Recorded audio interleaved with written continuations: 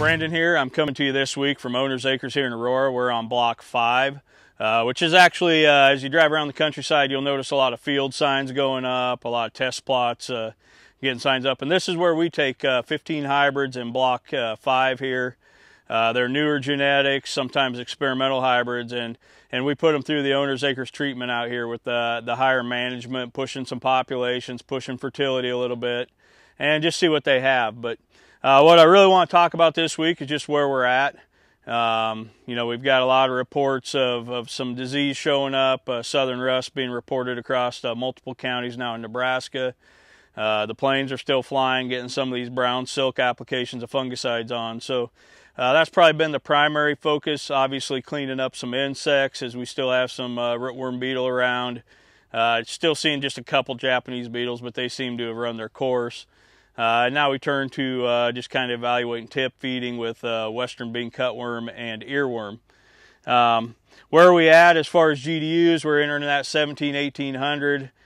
You can see I have some different maturity hybrids here. You'll see stuff that we've already been milking to stuff that's still in the blister, you know, 116 day versus 106, 107 day versus your 111 day. So as you're looking at your field, you're going to see some of that separation of maturities now as far as how fast they start putting milk and starch into the kernels. Again, we talked about this before, but there's 3 main things we're looking for right now. First is we need the water. Second is we need the nutrients, but most importantly now we really rely on the sunlight. Some of this smoke we've had coming in, some of this hazy weather is not ideal. We learned this in the past. A couple years ago, if you remember, we were pretty excited about the crop we had looking. Everybody asked me about, what do you think, what do you think?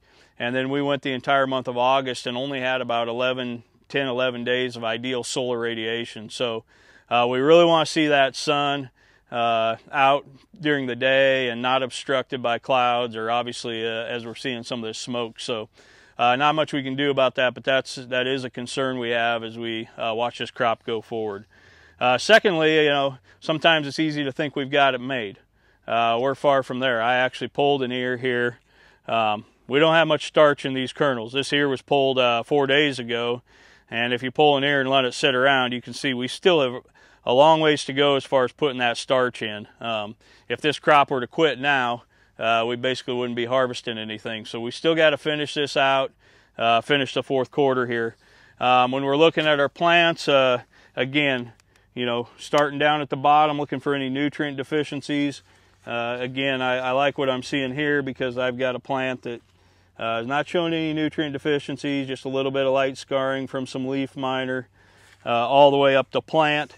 No signs of disease, and working my way I already pulled the ear off, but working all the way to the top, seeing a nice clean plant. So as you're walking your fields, if you're running into some potassium, nitrogen, different nutrient deficiencies, you'll start seeing a lot of that show up on the bottom. You know, depending on the disease you're looking for, you're looking at the bottom, or, you know, if you're looking at southern rust, we start looking a little bit higher up in the plant as those spores come in and deposit on the plant. Soybean wise, real quick here, we're seeing soybeans move along, definitely filling a lot of these bottom pods now. Looking to keep the water to soybeans like we've talked about the last week or two. And then pushing up in this upper canopy, we still have a few flowers going on here. And then we're actually forming some beans and some pods at the top. So we're into that R4 stage on soybeans in a lot of areas. You'll start seeing some of the maturity of beans push as we get into this as a group 2.3 versus your 3.0s. So one of the things I always have fun looking at this time of the year is just how some of the maturities separate out, whether it's your variety of soybeans or your hybrid corn, and where we're at. But insect-wise on the soybeans, again, we're watching for a lot of bean leaf beetles. We haven't seen a thistle caterpillar outbreak. Picked up a few aphids here in the last couple weeks. Just some things we're going to be monitoring as we move forward. Again, we just encourage everybody to try to keep your beans clean of insects. This is the ideal time, getting to the back end of that time frame where you can put a fungicide on soybeans. Hearing a few reports of white mold, been in a couple fields with frog eye. Obviously frog eye can be pretty devastating, so we're kind of monitoring where that's at. Make sure if you're controlling frog eye, there is a resistance to some of the strobilurins, so we need to make sure we're using the right chemistry if you are running into some frog eye in your soybean fields. Other than that, keep the water going. If you're in dry land, we'll pray for some rain, and keep the sun shining. We'll see you next week.